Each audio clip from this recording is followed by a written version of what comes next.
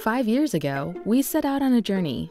Today, our journey continues to help students develop critical financial skills and includes equipping students with tech skills for the jobs of today and tomorrow.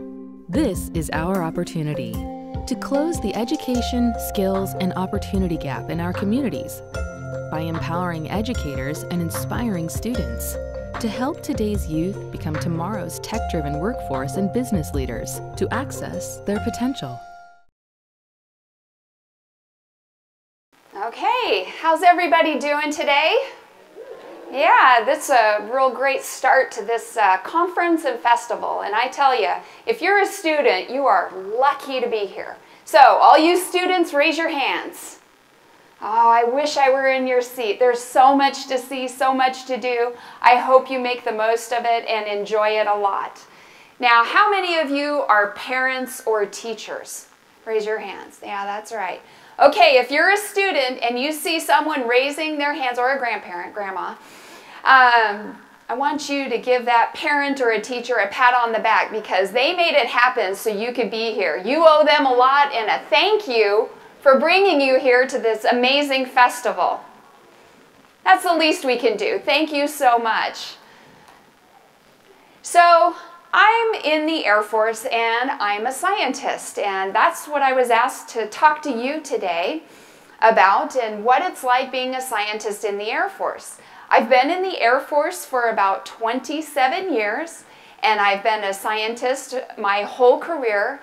I have loved every single minute of it, and by the way, it gets better and better and better. And doing things like being here today with all of you and talking about being a scientist in the Air Force is really the cherry on top. So what I thought I'd do is first tell you a little about my background, a little about what I have done in the Air Force, what I do in the Air Force, and why, how you might be able to do that as well, or how you could help us out. All right, the first test, there we go. Okay, so there have been a lot of interesting briefs today. For example, the science behind the stuntman, right? How many of you were able to see that? Pretty interesting. So do you know who this stuntman is? Did he talk about this particularly famous one?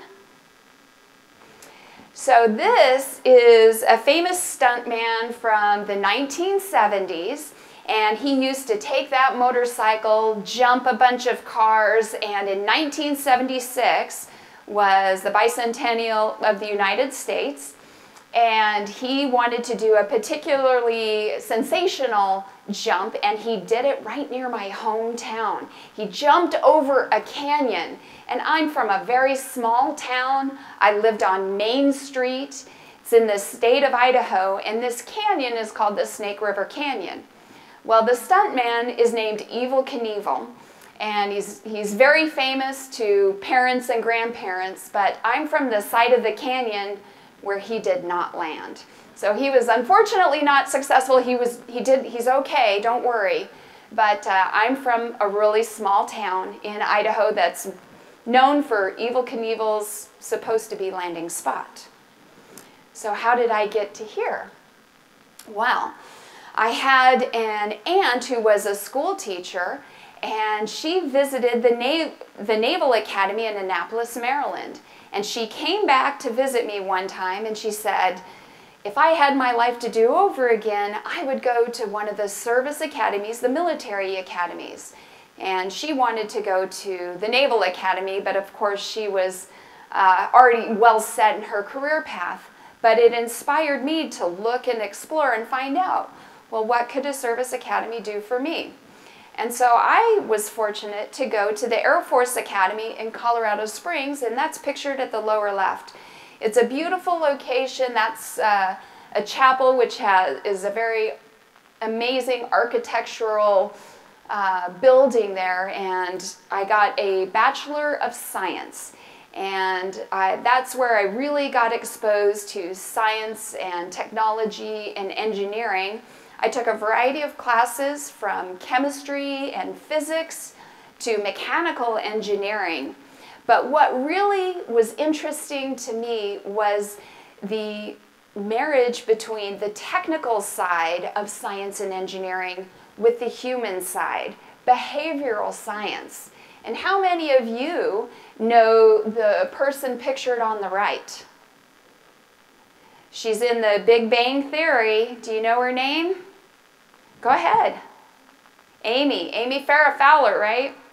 And so she does a different kind of a behavioral science, and she studies monkeys, of course, and that was an area that was of most interest to me, and particularly for the Air Force. So how do humans interact with machines?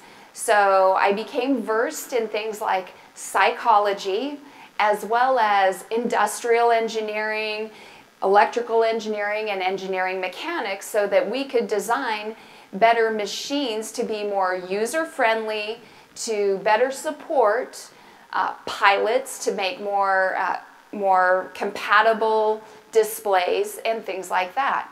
So the Air Force sent me to University of Illinois in Urbana, Illinois, and I got my PhD in psychology with a minor in cognitive psychology, learning, decision-making, thinking and communicating, as well as industrial engineering. And so I was able to marry those two domains and look at how can we design displays so that pilots or anyone interacting with a machine can more quickly detect changes, and I've used that throughout my Air Force career. And I'll say, I didn't grow up in an Air Force family. My mom and dad still live on Main Street in Jerome, Idaho, but I'm the oldest of 3 kiddos, and we're not kids anymore, of course, but I have a younger brother and a younger sister. Now that picture is from the early 90s. You can tell my hairstyle's changed just a little bit. I'm on the left, and my brother joined the Air Force, went to the Air Force Academy, and he is a remotely piloted aircraft pilot, and my sister became a nurse. So we are now an Air Force family and have been ever since. So I wanted you to know a little about me and how I use science in the Air Force. So one of the things that I really think is true about me is I just love a challenge. And whether it's a mental challenge or a physical challenge, I say bring it on. The harder the better, and I'll find a way to solve it, to solve the problems of the day. And what you see there is if you have 4 pencils and I have 7 apples, how many pancakes will fit on the roof? I'm still trying to figure out that one. And if you figure it out, I hope you'll tell me by the end of the day. But that's a good example of a mental challenge or some kind of challenge that really is exciting to me and something I love to tackle. On the right, you see a picture of me running, and that's my 7-year-old son. And of course, he's beating me. And the good news is we're ahead of 2 soldiers who have 50-pound rucks on their backs. So, you know, the good news is we can run faster than somebody carrying a very, very heavy load. But my son definitely beat me, and I was working hard to catch up. And one thing about the Air Force is there is no shortage of challenges to tackle, whether it's mental or physical. So challenges in the Air Force come in all shapes and sizes, and I have used the scientific method throughout my career to get after them and to solve them and find new ways of getting the job done. So one of the challenges I was able to do was the design of a radar interface that was on the back of an aircraft called the Joint Stars. And it was an interactive picture, and my job was to find the best, most useful display for those individuals looking at the radar pictures, so they could better understand what was going on. Another example of a challenge that I got to do as a scientist in the Air Force was the design of simulators. So one thing the Air Force does is it trains a lot of pilots, and it's always looking for the next generation of pilots. It can be really expensive to have those aircraft Flying in the air, it can be very noisy, and it can be very crowded in the air, and there's not a lot of space up there to practice some of the maneuvers that they need to do. So we build simulators, and we look to challenge those pilots in new and different ways to increase their learning, to increase their decision making, and make them better pilots in ways that they really can't do in the air.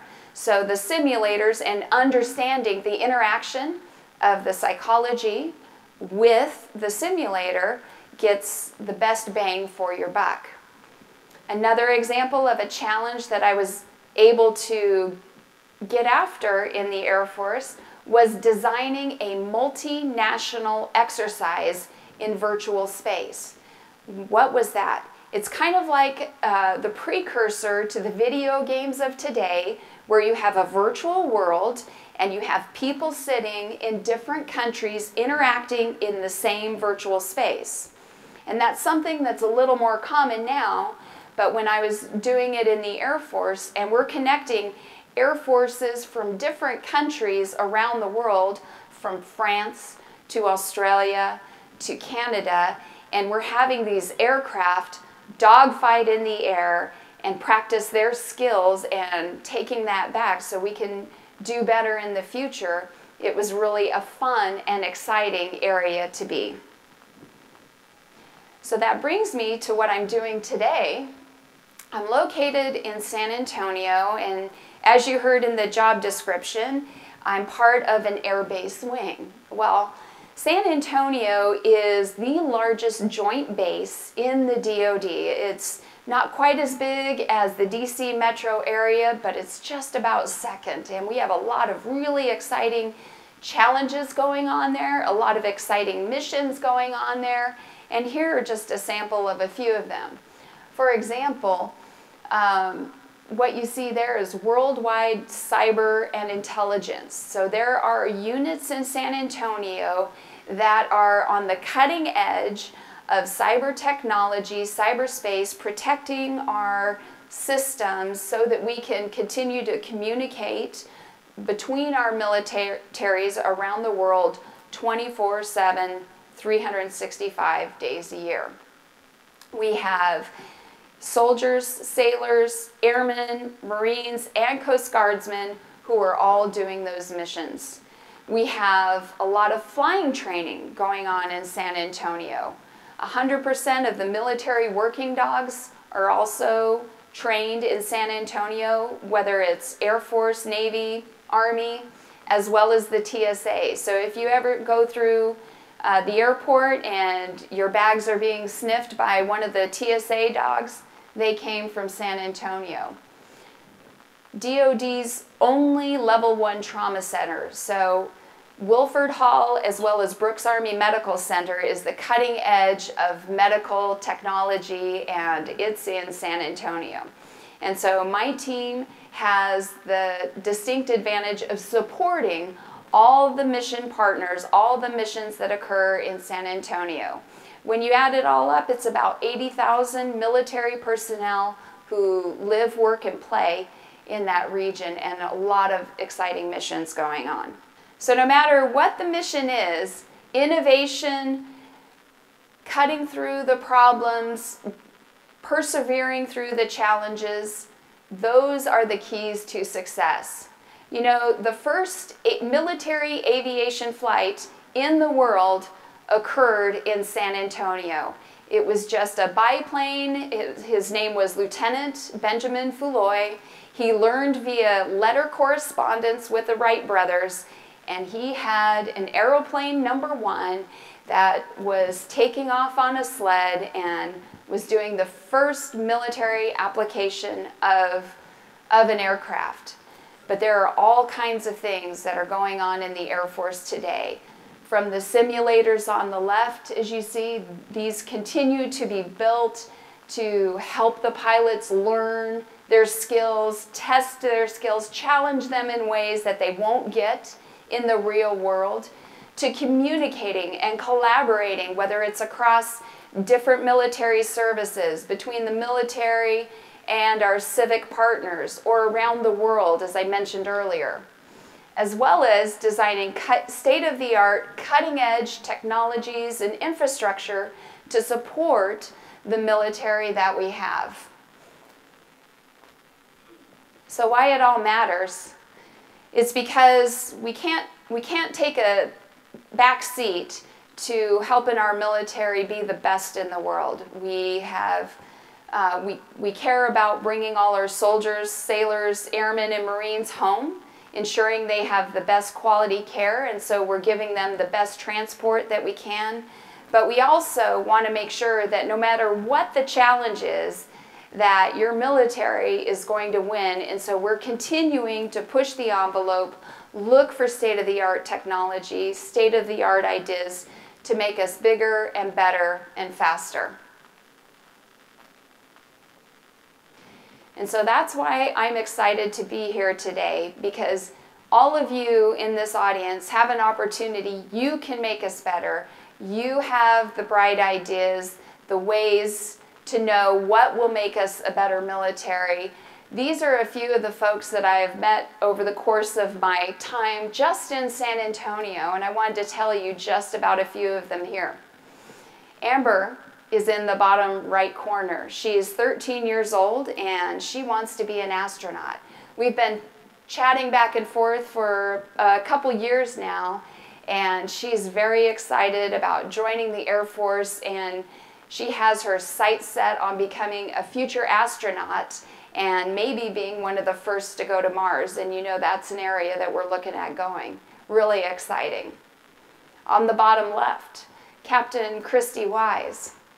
She is a 130 pilot doing incredible things. That's a pretty big airplane, pretty tough one to fly. And I don't know if you can tell in the picture, but she has her leg was amputated above the knee, and yet even today she was able to work through those challenges to earn her wings so that she can fly as an airman in this aircraft. She worked through an amazing amount of challenges, and she continues to break some barriers. On the top right, there are some defenders, security forces who protect all our military installations. They live in San Antonio. And then on the top left,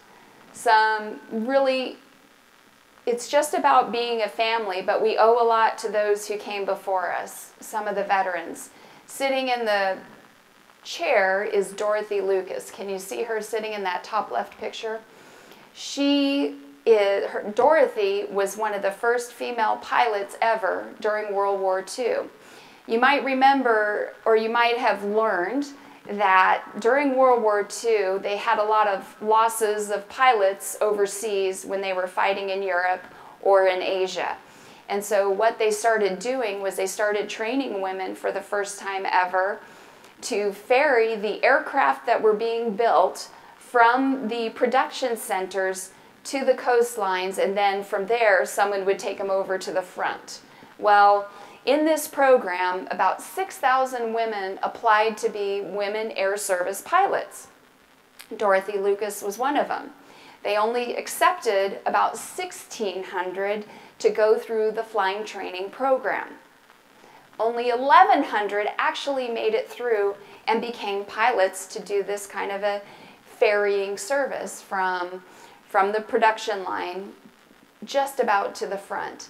And so she really paved a way for future military pilots in the Air Force. And she's out in San Antonio going to an air show. On the left is Brigadier General Jeannie Leavitt, and she's one of the first combat fighter pilots in the Air Force. And those two got to meet, and what a neat connection that they have, that they've never met before, but they did it in San Antonio. So I hope that gives you an idea about the breadth of things that a scientist could do in the Air Force. I've been really fortunate each and every day to do the things that I've been able to do to push the technology, to push the Air Force in new and better ways. And I can't wait to see what you can do to make us even better.